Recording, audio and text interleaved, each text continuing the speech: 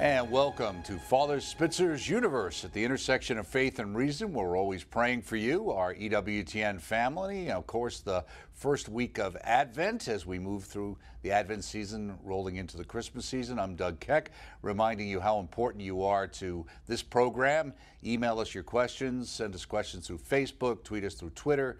And for all those things related to Father Spitzer's, there's the Magis Center website. His knowledge cannot be contained in one website, so we have two websites. The other one is crediblecatholic.com. Today's show topic, the Eucharistic commemoration in the first century. How did the early church deal with those things? And speaking of something I think is really worth learning about, we've got Mother Angelica's got a wonderful set of books. These are the book of the month for EWTN, the Spiritual Wisdom of Mother Angelica box set. Also, couldn't be contained in one book, but can be contained in this box set. So you should check that out as EWTNRC.com is the place to check that out. You want to talk about a wonderful gift for somebody you love for Christmas. It couldn't be better than this box set of Mother Angelica's writings, which were all written longhand on a yellow legal pad sitting in front of the Blessed Sacrament. So you know the kind of insights that you'll get by reading her work, and again through our religious catalog. With that being said, we turn once again to Father Spitzer. Great to see you, my friend. Good to see you too, Doug. So how was your Thanksgiving? It was terrific, as always. I love visiting my family. Right, exactly. And we hope for all of our EWTN families. So if you'd like to kick us off with a prayer, that'd be great. Absolutely. In the name of the Father, and of the Son, and of the Holy Spirit. Amen. Heavenly Father, we give you thanks for your many blessings to us, particularly the blessing of this ministry, and ask the Lord, I ask you, Lord, to bless us in our ministry, inspiring us, protecting us, and guiding us so that everything we do will be brought to fruition in your will for the good of your people, your church, and your kingdom. We ask this through Jesus Christ our Lord. Amen. Amen. And Mary, seat of wisdom, pray for us. Pray for us. Amen. Of the Father, and of the Son, and of the Holy Spirit.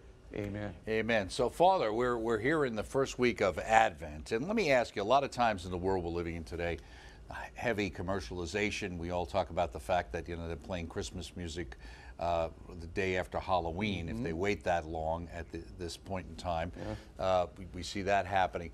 So how do you yourself, maybe you can give us some tips, try to keep that Advent aspect of the next 4 weeks, basically leading up to Christmas, without just sliding right into the Christmas season?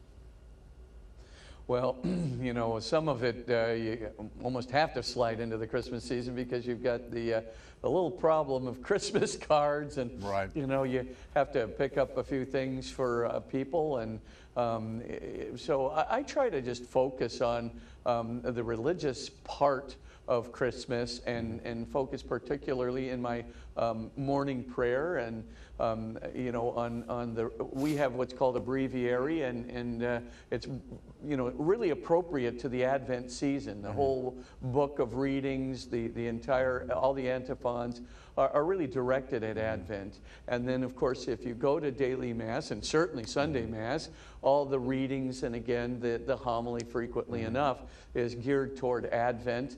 And so I just have a very natural proclivity to do it as a priest. Those who really don't have a breviary probably have a tougher time keeping focused because you've got the liturgy alone, and if you don't go to daily Mass, it's a little harder. But I would say just be intentional. And if you get this, there's a little book that's called the Magnificat. You know, you can subscribe to it and so forth. If you actually subscribe to that, they really do have all the Advent antiphons in there, and special Advent readings, things of that nature that can really help you to keep focused on the season. You can also get some of these things from the USCCB website. There's some good meditations and things of that nature as well. So you just have to really be intentional, and you have to look for it. But there are some really good reflections on the website. I think EWTN also has some good reflections on Advent on their website. Well, we have that new book that we just came out with that has to do with going through Advent, of course, and the Magnificat you can get through our religious catalog as well. Yeah, perfect. That'd be the the perfect solution. Right. Let me ask you, and you always talk about your mom obviously having a big impact, it seems, on your upbringing as a Catholic. What about, was the Advent wreath an important part of your family? Was that one of the practices you did? We didn't actually have we had the Advent wreath at church, of course, but we didn't do it at home. What we had were these little Dutch Advent calendars. And so, you know, every day, you know, or every evening, I should say, when my father came in to tuck us into bed, you know, you'd open another door, and there would be, you know, behind the door something that reminded you of Advent, and it was generally particular to the religious celebration of Advent. On occasion, there might be something that was not so much religious, but by and large, it had a religious significance to it. And so, I don't know, for whatever reason, we got all excited about the opening of the next little door there, you know, on the calendar, and what was the surprise behind it. And it would generally be something religious, something that would remind us of Advent, and that was pretty much what we did. Right, so, I know. We tended to have the one with the chocolate behind the door, which was also, along with the reading, a little chocolate treat there at the same time. But it is the great ways you can kind of keep your kids at least focused on Advent as well. So let's talk about some questions we've got before we get into the topic, Eucharistic commemoration in the first century. We'll get into that. Here's a question from a prior program we didn't get to. Dear Father Spitzer, I did some bad things years ago, which I confess, but I'm still deeply ashamed of it. It could become so strong that it's sometimes debilitating. Could part of it be the devil reminding me of what I did to try and prevent me from getting closer to God? Any words of advice would be greatly appreciated. Mike from Toronto. Mike, I got to tell you, just about every saint went through what you are going through. Even though the saints recognized the definitive power of absolution in the sacrament of reconciliation, they also had this difficulty of sort of reliving these things again and again, because as you grow in your spiritual life, as you grow ever closer to the Lord, you feel worse about your sins over the course of time. You really didn't know even how bad it was when you were committing them. And then all of a sudden, the closer you grow to our Lord and to His Blessed Mother, the more and more it kind of intensifies. Oh my gosh, what did I do? I've gone through it myself. Now, you know, there's two ways to look at this. I count it as a blessing up to that point, right? So when you feel that sense of, oh my gosh, you know, it really was much worse than I thought. You know, what have I done? Did I undermine the kingdom of God? What have I done here? Or something like that. Way back when, even if it was 30 years ago, I suddenly remember something that was colossally dumb. And so then you can find you really have some guilt there. But the point is, when you cross that line from just saying, oh my gosh, now I know how serious this was, Lord, I'm so sorry, that's not bad, because you really do feel that contrition again. You really do want to tell the Lord you really didn't mean it. You didn't even know how serious this was. And you know, just, you know, run right into His arms. That's what I do. I just literally say, Lord, I'm just running into your arms here. Just hold me, you know, and I do that. I mean, I literally do that, and sometimes I actually feel like the Lord just is taking me and holding me when I'm doing that. Now, that's one thing, and that's okay, and that's healthy, Mike. What's not healthy is when you cross the line and say something like, I can never forgive myself. Or instead of running into the arms of Christ, who's, you know, kind of holding you and just saying, don't worry, I'm taking care of it. I have taken care of it. You know, I want you now to go into the future. You know, this is what you have to do. But instead of having that view of God or that view of Jesus holding you, instead maybe you have a view of God that goes, you know, something like, yeah, you really didn't know how bad it was, and it was really bad. And quite frankly, you're on the borderline of being unforgivable. And so all of a sudden, you start having this notion of God who's kind of an ogre, who is just, instead of saying, I forgive you, I'm supporting you, I want you to go into the future, you have a view of God who is just lording it over you and saying, you did not feel near as guilty as you should have felt the first time around. Now take some of this. If that's your view of God, that, as you correctly pointed out, Michael, is the devil. And he comes as the accuser. He comes to separate you from God. He wants to make you feel so ashamed and so guilty that you cannot possibly turn to God and face him. If you've got that view, what I'm just asking you to do is trust me. Just say to the Lord, I would like to run right into your arms, and please hold me. I can't justify myself. You justify me. And so at that juncture, just run into his arms and let him hold you. That's what I do, because I cannot justify myself. And these things are going to happen, and you're going to feel sincere regret on deeper and deeper levels as you grow closer to the Lord. It just can't be, that's part of the natural maturation in the spiritual life. So just, just do that. Force yourself to do that. And don't worry. One of these days, as you're running into the arms of the Lord, maybe almost immediately, you're going to sense that the Lord is holding you, just like that beautiful Rembrandt painting. I don't know if you ever saw that before, but it was the Prodigal Son by Rembrandt. Right. And the look on the father's face as he's holding this boy, right? Now, just remember, that boy has done everything bad. I mean, he, betrayed his country, betrayed his family, betrayed the Torah, betrayed God, lived with the pigs, ritually impure. The guy is, from any, vantage point of first century Judaism, he's a total loss. But not to the father. The father, if you look at that Rembrandt painting and just study it, it's called Rembrandt's Prodigal Son. Look at the father's eyes and look at his hands gripping his boy, and he's got him back now, right. and he's just holding him, really gripping him almost, with this masculine hand and this gentle feminine hand that's intentionally painted there by Rembrandt.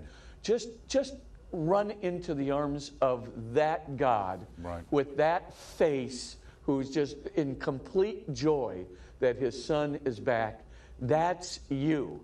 You couldn't be any worse than the prodigal son, I assure you. That the prodigal son was pretty much a total loss in terms of everything you could do bad in first century Judaism. Well, so he did it. It's interesting too that you didn't do it. Yeah, you brought that up because that's the painting that's on the set of the Journey Home show for Marcus Grodi and has been for many years. Oh yeah. He actually requested that we have that so that kind of reflective as well about the continuing journey people are on into the Catholic Church. The other thing I was thinking about, and I've quoted you many times, hopefully with assignation, that the idea of when you say, who are you listening to? When you have that voice that's talking to you, you talk about when your own priesthood and things like that, that whole idea, who are you listening to? If you're being brought down or being torn down, that's not God. Yeah.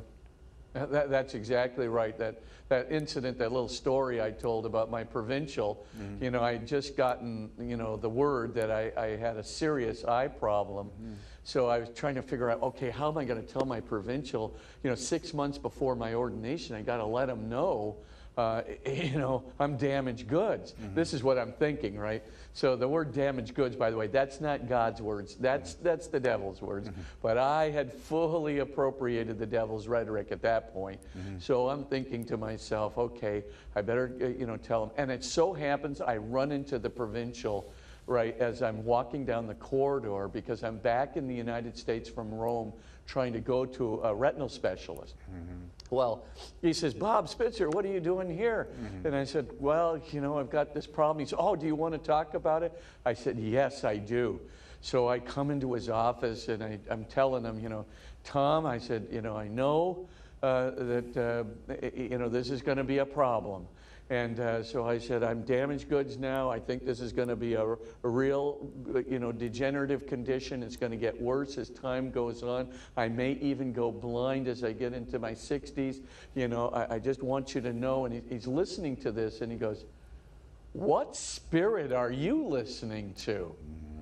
Because I was busy telling him, now, if you want to let me go right now, it's 6 months before ordination, you have time. I totally understand, damaged goods, etc. So I'm going through this, and Tom just is looking in complete shock, going, what spirit are you listening to? Right. And that's the question we all have to ask ourselves. As you put it so beautifully, Doug, if the rhetoric is tearing you down, it is not Jesus, it's not the Holy Spirit, it is another spirit, and that spirit is evil indeed, and his whole desire, that evil spirit's desire, is to basically get you to separate from God, distrust God, and above all, run from God.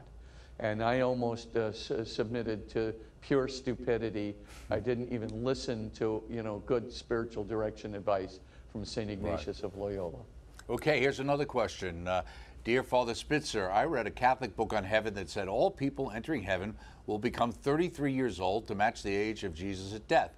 How was this information determined? What is the benefit of all people in heaven becoming 33 years old? Thank you, from Joe. Well, there's no doctrine about that, Joe, I have to tell you. But I would say this, in many near-death experience studies, when, for example, both little kids or when adults wind up going to the other side, and they either meet, deceased relatives or deceased friends, when that happens, frequently those deceased relatives and friends do look like they're about 30 years old. So it seems to me there is some truth to that. They do seem to have a very young look. This happens a lot with like little kids who, when they're asked, well, who met you? Well, it was my grandfather. Well, your grandfather died before you were born. I know. Well, and then so they say, well, what did he look like this? And they show him the picture of the older grandfather. And he goes, no, that's not him. Then they show him another picture and another picture. Finally, they take out, I don't know, the war picture when he was 30 years old or 25 years old. Well, did he look like that? Yeah, that's exactly how he looked. So that happens so often. It's unbelievable in these near-death experiences. So maybe somebody inferred from near-death experiences that this would happen and people look like they were when they were maybe in their late 20s or 30s, but the age of 33, I don't know how they would possibly identify that. They're tying that into our Lord, obviously. Right? Yeah, tying it into our Lord. But alas, I have to tell you, I don't think, well, that's certainly not doctrinal. Right. And the age of 33 itself is not part of near-death experiences. But the thought of people getting younger in the near-death experience, yes, they absolutely do. Okay. They seem to, I don't say absolutely, but they do. Okay. Another question. Dear Father Spitzer, would my prayers for a deceased loved one be wasted if that person, heaven forbid, is condemned to hell? Do you think it's possible that someone in hell can still go to heaven? God bless both of you. Ron from Pittsburgh, Pennsylvania. Well, Ron, let me answer the second question first. If somebody is in hell, then they have made a definitive choice to exclude themselves from God, from the kingdom of love, and from the blessed. Now, that definitive choice is a forever choice. Sometimes you hear that some theologians indicated that the devil who sheds the first tear would be in heaven. Well, that would be the case if a devil would shed a tear. But the devil wouldn't be in hell if he could or would shed a tear. So the point is that hell is eternal, and there's no turning back from it. It's the definitive decision of the person who chooses to exclude himself from God the blessed and the kingdom of love. Now, with respect to the second thing, it's never a waste to pray for anybody, because who knows? You know, you should never even think about it that way. Remember, God can give, you know, like with respect to the curé of Ars, right? You know, this person jumps off a bridge, and on the way down, this, you know, having committed suicide, he's given this ability to definitively choose, as if it's like an hour, you know, but somehow his brain is, or his mind is operating so quickly that he's able to apprehend that he's being given a choice by God to repent of this action or not, and he chose to repent of that action. And so the curé of Ars actually reported back, you know, that he had a vision of Christ with this man, and just said he is okay. He was given this ability to choose on the way down as he was jumping off this bridge, to repent of that action. So maybe it was the prayers of somebody who loved him very much. Maybe it was all the saints in heaven praying for him on the way down. Maybe it was the pure unconditional heart of God that gave him the chance to repent of that action on the way down. Right. We don't know, but we do know one thing: no prayer is wasted. So if you pray now, God will hear you. Even if you don't pray now, God will still exercise, you know, His unconditional mercy, and maybe give people that chance, especially if they did it in a sense of pure depression or despair. We don't know, but the point is, no prayer is going to be wasted. But hell, it is definitely eternal, and heaven is definitely eternal, and purgatory is but for a while. Right. Here's another question, a quick one. Dear Father Spitzer, is something that is illegal always a sin? God bless you and all you do, Samantha. This must be an American. This is our perspective, I think. American perspective on the world. Well, actually, no, it's not. I mean, most of the time, illegal things are unethical things, but there are plenty of things that are, you know, maybe illegal that are not sinful. For example, there are a lot of traffic laws. So let's suppose I'm going to, you know, I look around, you know, I'm at a rural stop sign, and there's no one for miles, and I sort of do a California stop, which means I come, you know, slowly into the stop sign there and kind continue to roll. Proceed on through, continue to roll on through. Right. You know, for all intents and purposes, that's not a sin if you have prudently judged that there's no one you could possibly injure, et cetera, et cetera.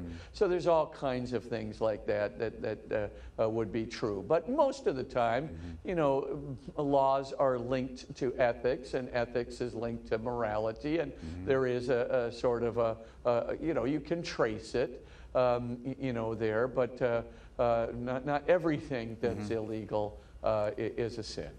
Would you say maybe sometime in the past, because of the nature of, let's say, the Christian society in the United States over the years, that in a lot of ways, a lot of things were lined up, at least in people's minds, that if something was really a sin, it should be illegal.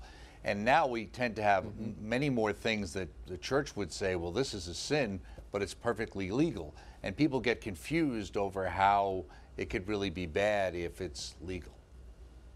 Yeah, the opposite could certainly be the case.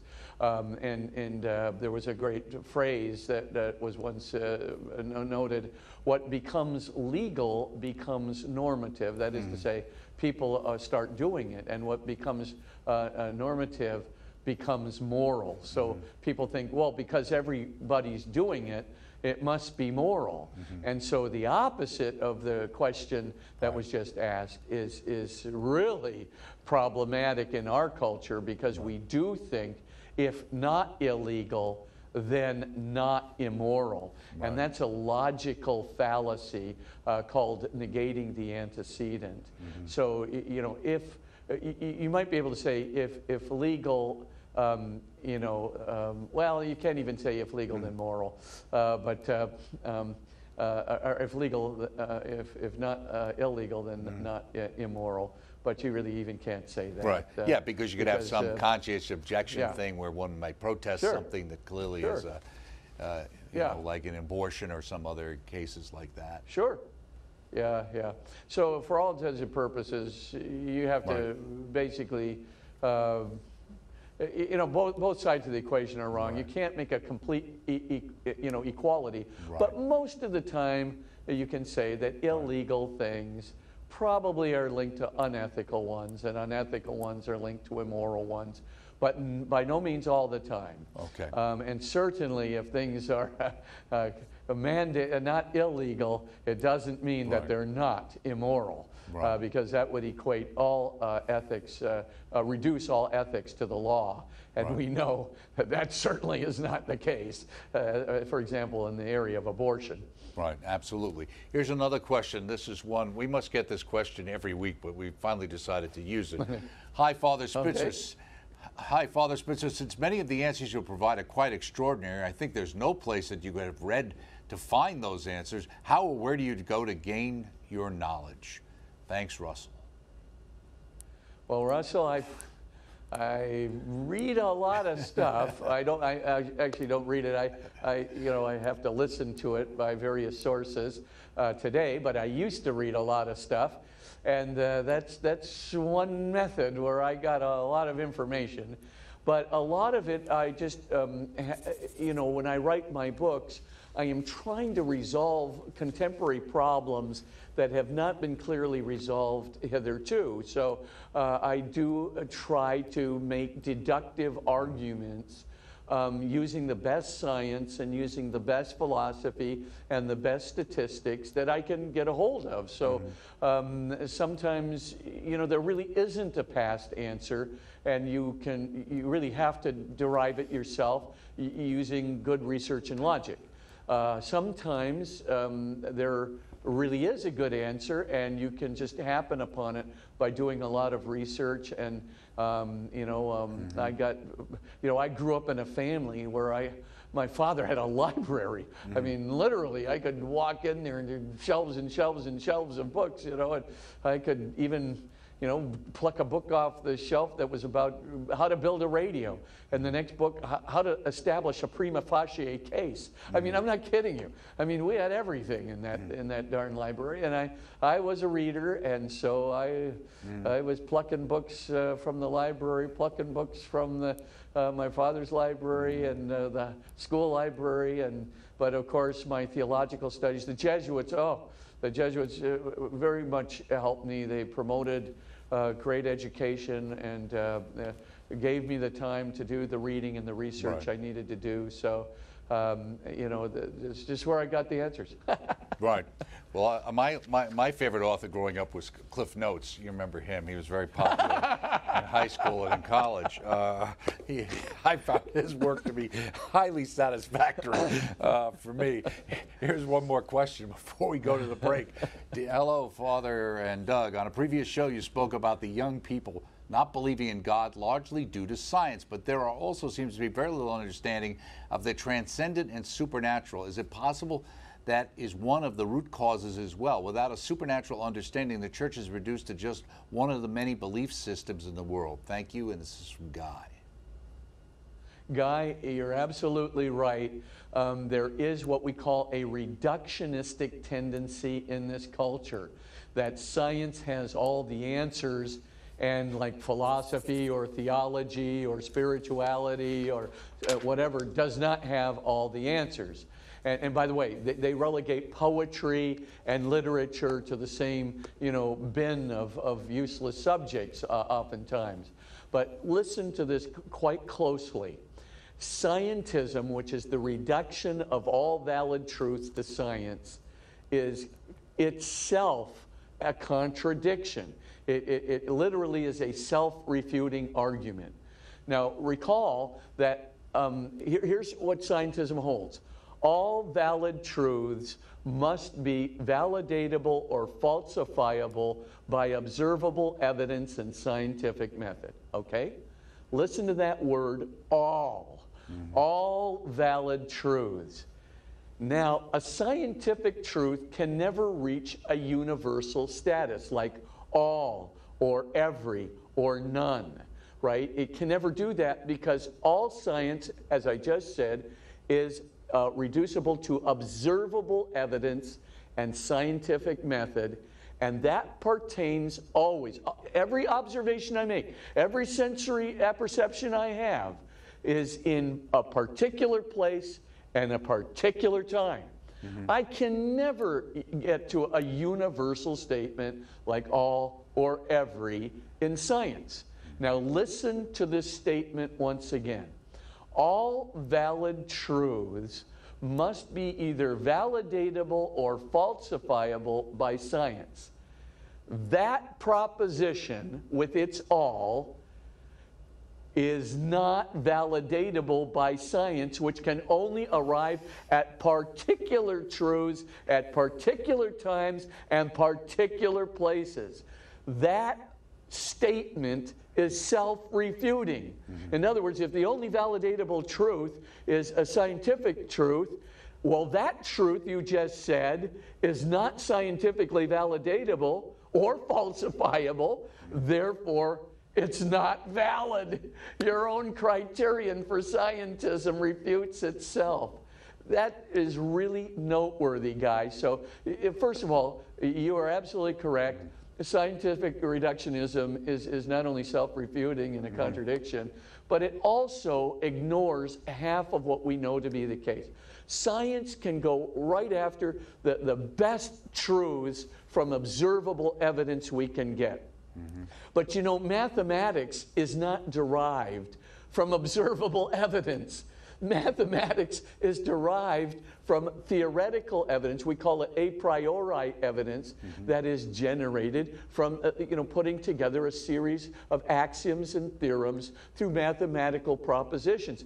We call that a priori truth. Logic itself, the methodological truths of logic are not scientific truths. They're not groundable in observable evidence. Again, they're a priori knowledge. Some metaphysical truths with respect to proof for the existence of God, for example, can have a proof in it that for example, if you're going to have a multiplicity of anything, you'll have to have a difference between the members of that multiplicity.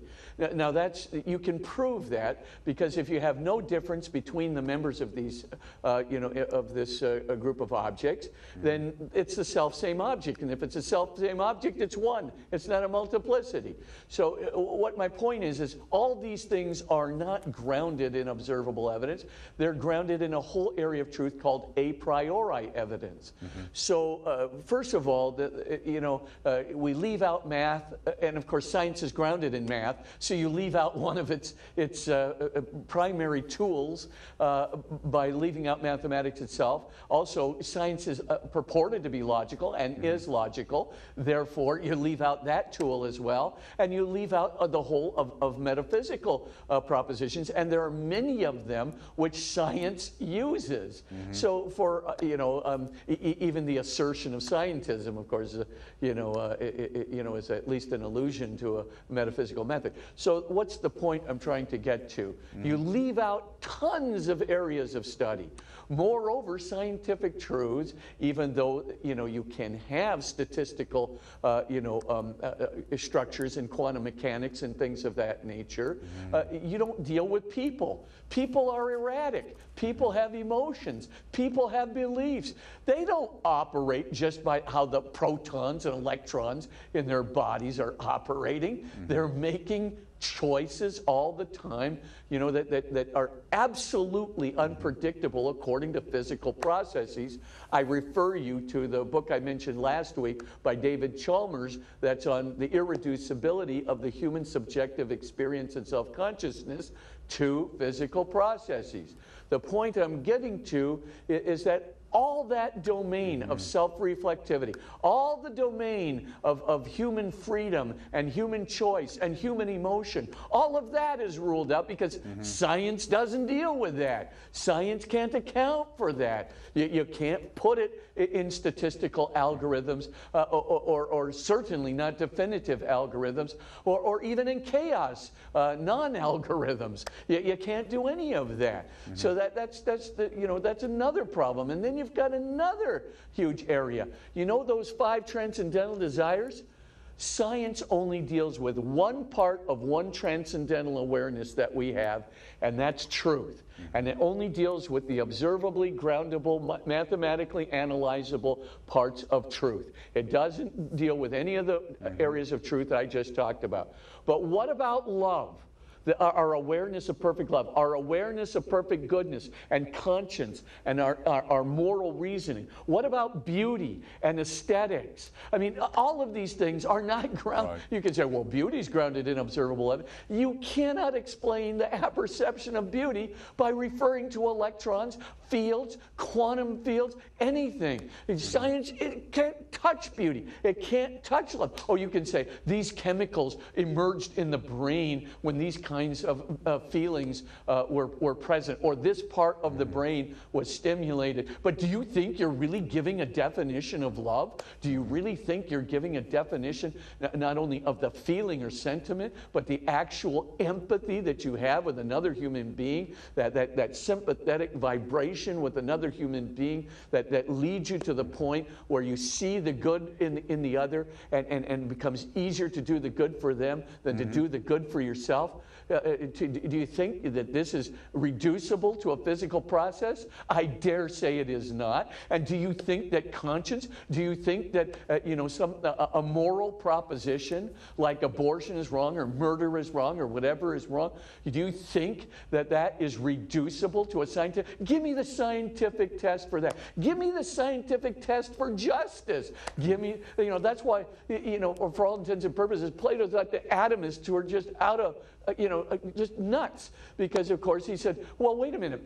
If all reality is reducible to atoms, what about justice, which is clearly not reducible to some kind of a physical apparatus? What do you think about justice? Yet at the same time, I can tell you one thing. If you tell me what's the most important characteristic about Joe that you can see, I'll tell you one thing. It's not his electrons. It's not his protons. It's not the constituents of his body. It's not his anatomy. It's not his brain physiology. It's not the processes going on in his brain.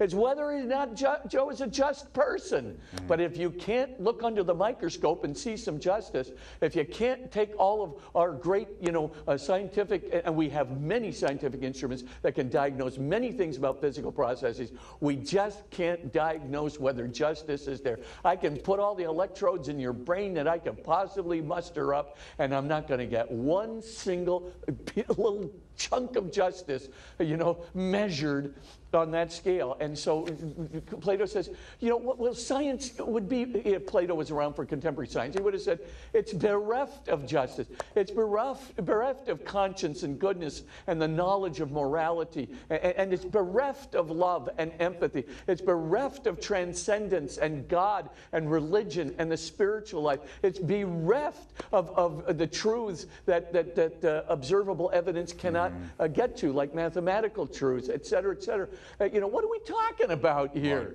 Right. Science, it's not, the knowledge cannot be reduced to science. That it's not only self-refuting, it's like giving yourself a frontal lobotomy, and frankly, a lobotomy of 9/10 of your brain, and of course 100% of your soul practically. Wow. So why would you do that? And Guy, your instincts are completely correct. Don't do that. Wow. Don't ever believe that propaganda. You will not only become half a man, you'll wind up becoming 1/1,000,000th of a man. Okay. And that would be pitiful indeed. All right. Very good, Father Spitzer. That was good. I think you showed us some of that knowledge that you've acquired over the years in all those books you've been reading in one healthy dose right there. But we killed our break. We're going to stay doing questions here in our first week of Advent here. Dear Father Spitzer, I've always wondered why God created a world that seems to be designed to kill human beings, whether that's by natural disaster, diseases, or other predatory animals, especially if human beings are made in the image of God.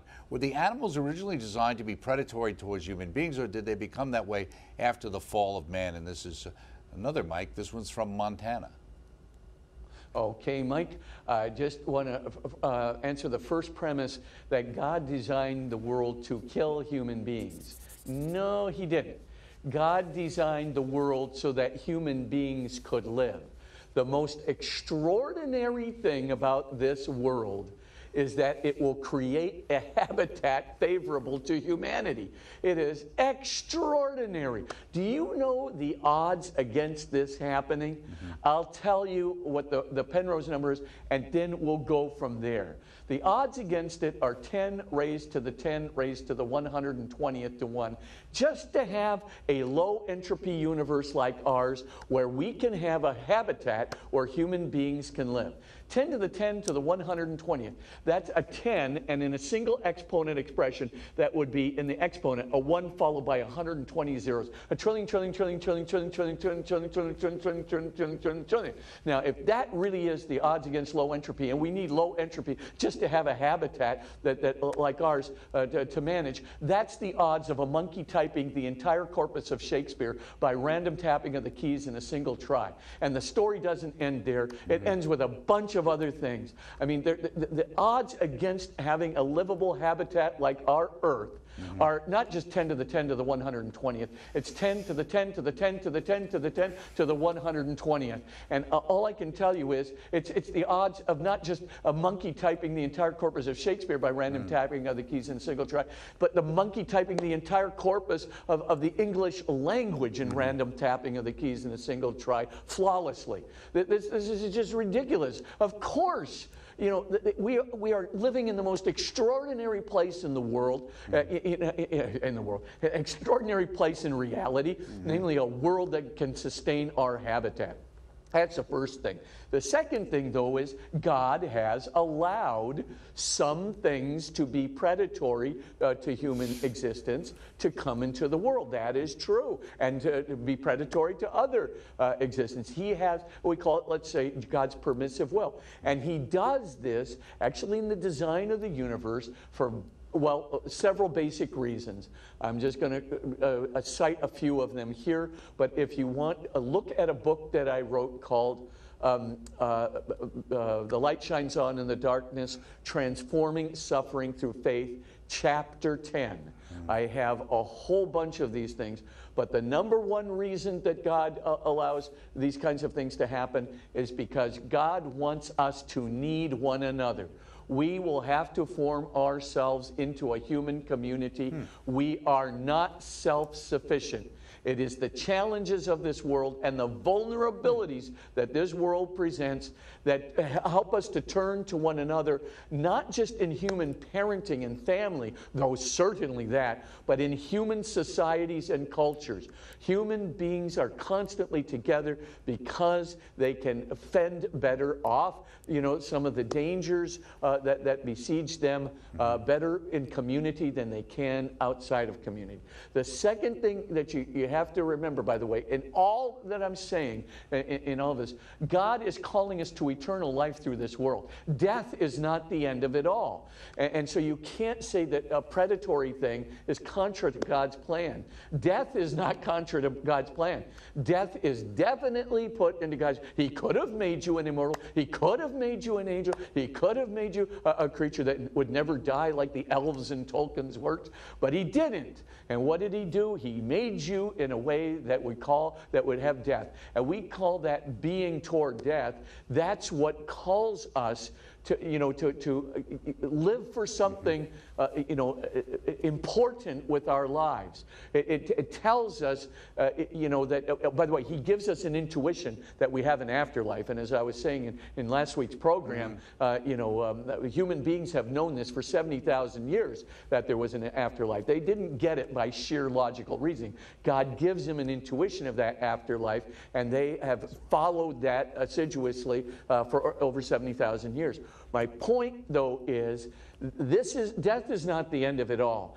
Death is the call to do something significant with your life, to form your true identity and your freedom, who you really are, before you leave this world. And of course, when you leave this world as a good person, and you know, cultures know this, going all the way back 70,000 years, you leave this world as a good person, something good will happen in the afterlife. You leave it as an evil person, something evil will happen in the afterlife. This is not just a Christian or Judeo-Christian teaching. This goes way back before that. So the idea of good and evil following you into the next life, that is absolutely an insight, intuition that God gives us. The third thing to remember too is we need challenges in our own lives, right? We need to overcome challenges in order to find our courage, in order to test our mettle. We can't just live in a utilitarian bubble where, we say, okay, need food, and poof, God provides in the bubble a sumptuous feast right there for old Bobby. And then need more pleasure, and God says, here, Ferris wheel, and gives it to Bobby. And then need more whatever, and it just comes out, and there's no suffering, anything like that. In fact, what we need in order to call us out of superficiality, in order to call us to a higher life and a higher purpose, in order to call us to something noble and worthy of ourselves, even worthy of self-sacrifice, like doing something for the love of our children, or fighting for our country, or fighting for an ideal that really matters, or being a martyr for the sake of the kingdom of God. These are noble ideals, but they come about by the fact that suffering really is a possibility. And so we need these things, not just for the noble effort, but even to shock us out of superficiality. St. Paul tells us we need suffering in order to have the humility that is requisite for really true love, to get beyond our ego. And he says, in my weakness is my strength. I given a thorn in the flesh, an angel of Satan to beat me, to keep me from getting proud. And now I know that in my weakness is my strength. As I grow weaker, Christ grows stronger in me. I'm heading towards salvation. I'm being purified in love. I'm becoming more like Jesus Christ in love and in his heart. And as a consequence, I'm leading other people to God, and I'm leading other people beyond their egos. And we're all going to get into that community of love if we actually follow the impetus of suffering, follow the impetus of the cross, and following the impetus of death. So Jesus basically put this in our lives for our sake too. And that's why he came down into the world and shared our suffering. He didn't take it away. He came into the world and he showed us what to do with our suffering. He showed us the opportunities that lie in our suffering for getting beyond our ego, for serving humanity, for empathizing and having compassion for others, for becoming humble, and for deepening our faith and becoming vulnerable, and for letting God in the moment of those sufferings, and countless other things, and above all, how to offer it up for the sake of other people, so that that suffering becomes self-sacrificial love that the Father can give to anybody who wants it. So all of these purposes are in God's plan. Suffering is not something that is antithetical to love. It's the opposite. Suffering is truly hand in hand with love, but you need faith. Suffering without faith can turn you inward, embitter you, and really not only make your life hell, but help you to make everybody else's life, in the same vein. So, for all intents and purposes, what we say about suffering is suffering plus faith, is suffering plus that trust in God, to follow him and in that suffering and to let him lead you. That will produce the kingdom of heaven, and it will purify you like St. Paul in humility and in love, so that you can lead other people authentically to heaven. And that's the highest purpose you can have, because heaven is eternal and so is hell. And so we definitely want that suffering. Right. I know when I get to heaven, I'm going to look back and I'm going to go, whew, thank God I was blind. And thank God I got this. And thank God I had that challenge. Because without those things, I probably would have been in my own little pleasure bubble, my own little hedonistic bubble. And what good would have come from that? I would have never even known about my mettle or my courage, let alone about virtue and trying to decrease and get beyond my egocentricity and my pride. I wouldn't have even had a faith. Would I have even called upon God? Would I have called upon anybody else to help me? Would I have ever wanted to help anybody else in empathy and compassion? I know not, but I know one thing. Suffering enhanced it all through my faith. And so that's why I think God Right. puts us in a challenging world. Right, and that's one of the great insights I think that the Catholic faith has, and for people who come into it, is that understanding of suffering and redemptive suffering, and that suffering is never wasted in that way. So, here's we got another couple of quick questions since we're not going to bother getting into our topic. We'll save that for next time. Dear Father Spitzer, do the fallen angels love each other, or is that an impossibility? Thank you, Teresa from Tabernacle, New Jersey. Interesting town, Tabernacle. Yeah, Teresa, the fallen angels do not love each other. I can assure you of that. Oh, they experience a camaraderie in their evil, but this is not love. If you mean by love seeing the good in the other, whereby you create a unity with the other, such that loving or giving yourself or doing the good for the other is just as easy, if not easier, than doing the good for yourself, I assure you, the fallen angels are doing nothing of that kind. What the fallen angels have is a camaraderie. They have a joint cause, which is called the undermining of love, the undermining of God, and the undermining of you. There is no love in them, and that's why they are dark, fearful, horrible beings, and we should want to avoid them and want to avoid the lifestyle that they're promoting at all costs, because what they really want to do is to bring you into their domain forever and seduce you, convince you that they have the answer in evil. Stick with Christ Jesus our Lord. Stick with his path to salvation and love. Stick with what he said about morality, and stick above all else with the Catholic Church who interprets that, and you're going to be just fine. But no, the fallen angels don't love. They just have a peculiar camaraderie in hate. Another question, dear Father Spitzer, what is the relationship between the dead and the living? Do the dead attempt to communicate with us? Do they send us signs? Are the dead near us at times? How would we know if they're trying to contact us? This is Marilyn from New Rochelle, New York. Marilyn, the dead, some of the dead actually go to heaven. Do some of the dead try to contact us before they go to heaven? I would say that there certainly are a lot of recorded instances of what's called, post-mortem visions, of people who appear to people, of course, post-mortem apparitions of people who are dead. And there are some cases where people identify features of a person that they did not know were there prior to the death, and then when they describe the person and go, "Oh, how did you know that? They were, miles away and they had this accident or something of that nature," and people know. So I don't know, but I would say overall, I do think that there are post-mortem apparitions of people who have just died. That certainly, I think, can be justified with some kind of, testimonial warrant. I had an interesting instance, in my own life.